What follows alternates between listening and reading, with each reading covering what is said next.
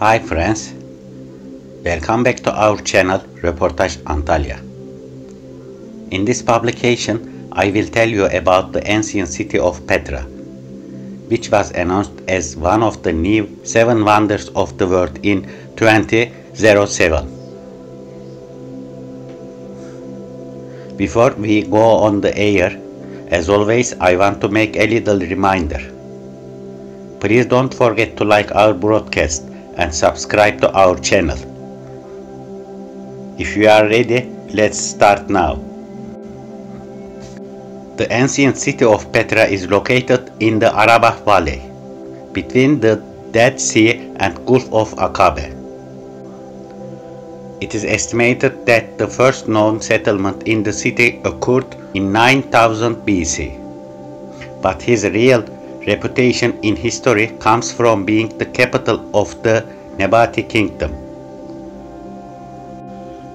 Petra is a Greek word and means big rock. In Arabic, it pronounced El-Bitra. It was included in the UNESCO World Heritage List in 1985. Petra was one of the 7 new wonders of the world created in 2007. Petra was founded at the intersection of the most important trade routes of the ancient world and became a center of the trade kingdom founded by the Nabateans. The ancient city, which stretches from Gaza to Damascus, from the Persian Gulf to the Red Sea, connects Arabia, Syria, Egypt, Greece, India, and Rome. The city came under the rule of Rome in 106 BC. By the 5th century, the city, which was shaken by a strong earthquake, could not withstand the economic burden of both the occupation and this natural disaster and was erased from the historical scene. If you want to explore the ancient city of Petra, which spans about 100 square kilometers, climb all its hills and walk all its valleys, you need to overlook 5 or 6 days. Even a walk around the city can only fit in a few days. Contemporary with the ancient Greek and Roman civilizations, Petra was greatly influenced by the architecture and art of both cultures. Don't be surprised if you see obelisk tombs. There are about 40 such graves. Along the way, a sanctuary called El-Madras is reached. This area, where the pagan Nabatis dedicated offering to their god Dushara, is full of altars and inscriptions.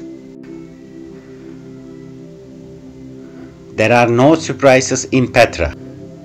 There is a natural wonder that everyone admires. This is Petra Canyon. It is one of the biggest surprises of this canyon, Petra, which is about 3 kilometers long.